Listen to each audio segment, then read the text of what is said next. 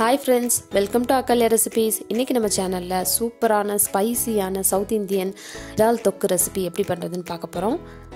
அதுக்கு முன்னாடி நம்ம சேனலுக்கு ஃபர்ஸ்ட் டைம் வந்திருக்கீங்கன்னா மறக்காம Subscribe பண்ணிட்டு பெல் ஐகான் பிரஸ் பண்ணிக்கோங்க. இந்த ரெசிபி செய்யிறதுக்கு நான் 1/4 கிலோ இறால் எடுத்துர்க்கேன். அதை நல்லா வாஷ் பண்ணி மஞ்சள் பொடி போட்டு நல்லா வாஷ் பண்ணிட்டு அதில இருக்க நரம்பு எல்லாத்தையுமே எடுத்து க்ளீன் பண்ணி வச்சிருக்கேன். எப்பவுமே இறால் வாங்குனா இந்த மாதிரி டீவெயின் பண்ணி யூஸ் பண்ணிக்கோங்க. அதாவது நரம்பெல்லாம் எடுத்துட்டு யூஸ் பண்ணுங்க. அப்பதான் நல்லா இருக்கும். இப்போ அது கூட 1/4 டீஸ்பூன் மஞ்சள் தூள், 1/2 டீஸ்பூன் மிளகாய் தூள், 1/4 டீஸ்பூன் உப்பு,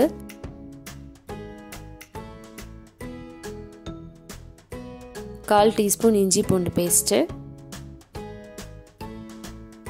இது எல்லாத்தையுமே சேர்த்து நல்லா கலந்து விட்டுருங்க. இதை நல்லா மிக்ஸ் பண்ணிட்டு இது ஒரு 5 நிமிஷம் நல்லா ஊறட்டும்.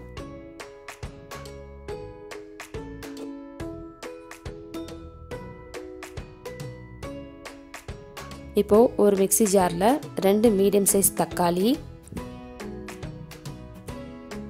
அது இந்த மாதிரி கீறி போட்டுக்கோங்க. இப்போ அது கூட ஒரு 5 சின்ன வெங்காயம் இந்த மாதிரி 2 கட் பண்ணி வச்சிருக்கேன். அதையும் இதில் சேர்த்துக்கலாம். சேர்த்துட்டு இது ரெண்டையுமே நல்லா பேஸ்ட்டாக அரைச்சி எடுத்துக்கலாம். பேஸ்ட் ரெடி ஆயிடுச்சு. இப்போ ஒரு கடாய் நல்லா சூடு பண்ணிட்டு அதில் 2 டேபிள் ஸ்பூன் எண்ணெய் விட்டுக்கோங்க. எண்ணெய் சூடானதுக்கு அப்புறமா ஒரு சின்ன துண்டு பட்டை, ஒரு பிரிஞ்சி இலை, 1/4 டீஸ்பூன் சீரகம், கொஞ்சமாக சோம்பு, இதெல்லாம் சேர்த்து நல்லா பொரிஞ்சதுக்கு அப்புறமா ஒரு பெரிய வெங்காயம் நல்லா பொடியாக நறுக்குனது. இறால் தொக்குக்கு எப்பவுமே வெங்காயம் ரொம்ப பொடியாக நறுக்கி வச்சுக்கணும். அப்போ தான் தொக்கு நல்லா கெட்டியாக சூப்பராக இருக்கும். இப்போ நம்ம ஆட் பண்ணியிருக்க வெங்காயம் நல்லா வதங்கணும். இப்போ அது கூடவே கொஞ்சமாக கருவேப்பிலை சேர்த்துக்கோங்க. கருவேப்பிலை சேர்க்குறது ரொம்ப வாசமாக இருக்கும், சூப்பராக இருக்கும். அதுக்காக தான்.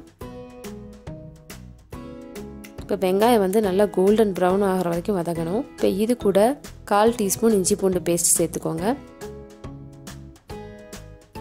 வெங்காயமும் இஞ்சி பூண்டும் சேர்ந்து அதோட பச்சை வாசனை போகிற வரைக்கும் நல்லா வதங்கணும்.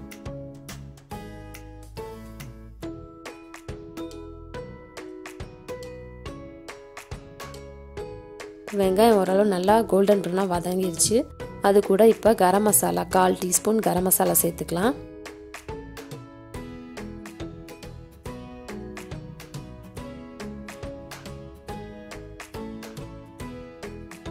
இந்த கரம் மசாலா அதோட பச்சை வாசனை போகிற வரைக்கும் வதங்கினதுக்கு அப்புறமா நம்ம அரைச்சி வச்சிருக்க தக்காளி வெங்காயம் பேஸ்ட்டை இதில் சேர்த்துக்கலாம்.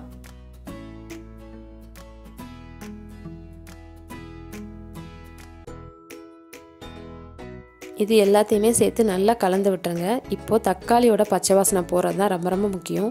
தக்காளியோட ரா ஸ்மெல் கொஞ்சம் கூட இருக்கவே கூடாது. அப்போ தான் தொக்கு நல்லாயிருக்கும். இப்போ அது கூட 1/4 டீஸ்பூன் உப்பு சேர்த்துக்கோங்க. உப்பு சேர்த்துட்டு நல்லா கலந்து விட்டதுக்கப்புறமா மூடி போட்டு இந்த தக்காளியோட பச்சை வாசனை போகிற வரைக்கும் நம்ம வேக வச்சுக்கலாம். தக்காளியில் இருக்கக்கூடிய தண்ணி சத்து நல்லாவே ட்ரை ஆகிட்டு இந்த மாதிரி ஒரு டைட்டான கிரேவியாக இருக்கும். தக்காளியோட பச்சை வாசனையும் போயிடுச்சு. நல்லா சூப்பரான ஸ்மெல்லாக இருக்குது. இப்போ இது கூட நம்ம மேரினேட் பண்ணி வச்சுருக்க ப்ரானை சேர்த்துக்கலாம்.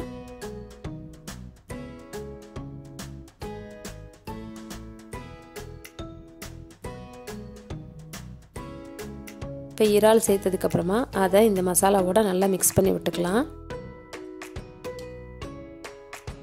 இதை நல்லா கலந்து விட்டுருங்க.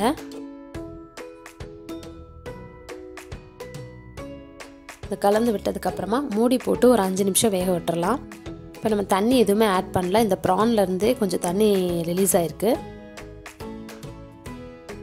இதை நல்லா திருப்பியும் மூடி எடுத்துட்டு கலந்து விட்டுருங்க. கலந்து விட்டதுக்கப்புறமா நம்ம கொஞ்சமாக தண்ணி இப்போ ஆட் பண்ணிக்கலாம்.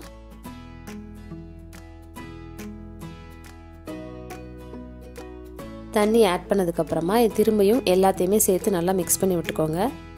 மிக்ஸ் பண்ணிவிட்டு ஸ்டவ்வை மீடியம் ஃப்ளேமுக்கு மாற்றிட்டு திரும்பவும் மூடி போட்டு ஒரு 10 நிமிஷம் மீடியம் ஃப்ளேமில் இது நல்லா குக் ஆகட்டும்.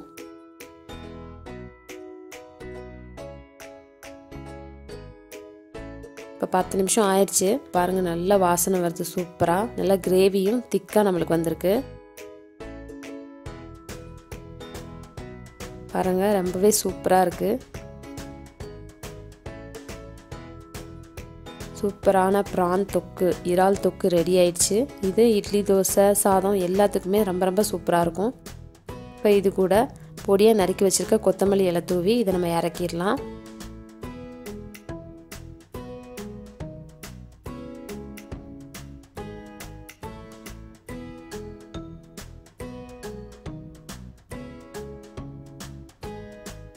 இந்த ரெசிபி உங்களுக்கு பிடிச்சிருந்துச்சுன்னா லைக் பண்ணுங்கள், ஷேர் பண்ணுங்கள், மறக்காமல் சப்ஸ்கிரைப் பண்ணிடுங்க.